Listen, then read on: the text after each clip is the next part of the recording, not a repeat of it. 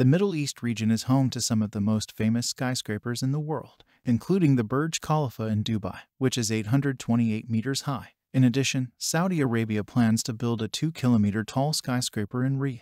That would become the tallest building in the world upon its expected completion in 2030. These towering structures are not only architectural masterpieces but also serve as symbols of the region's ambition and progress, showcasing the impressive technological and engineering capabilities of the Middle East.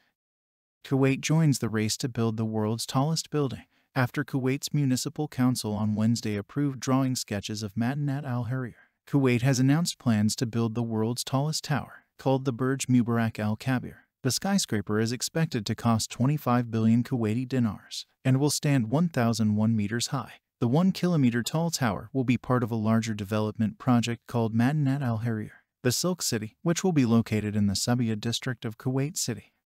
The project will cover an area of 250 square kilometers and is expected to include residential, commercial, and recreational facilities, as well as a huge central park. This massive structure will consist of 234 floors, with a capacity to house 7,000 individuals. The completion project is expected to take around 25 years. The design of the tower is said to have been inspired by a traditional Islamic minaret with a slender top.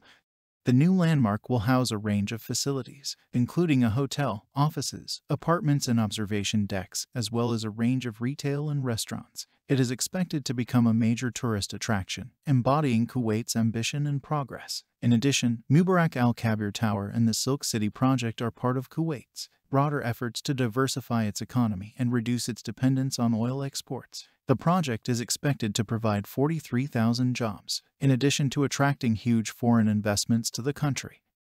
Globalization has supported the exportation of exotic design and construction of many buildings, including skyscrapers. In the past 2 decades, skyscrapers have proliferated across cities all over the world, particularly those in the Arabian Peninsula. Because of their massive bulk and soaring height, these skyscrapers have dramatically altered the urban landscape and city identity.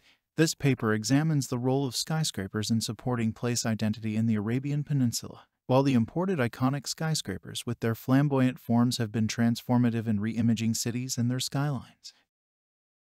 In your opinion, can Kuwait snatch the title from the UAE by owning the tallest tower in the world? Will there be other countries competing with Kuwait for this title? Share your opinion with us in the comments. Don't forget to share the video and press like so that you get everything new.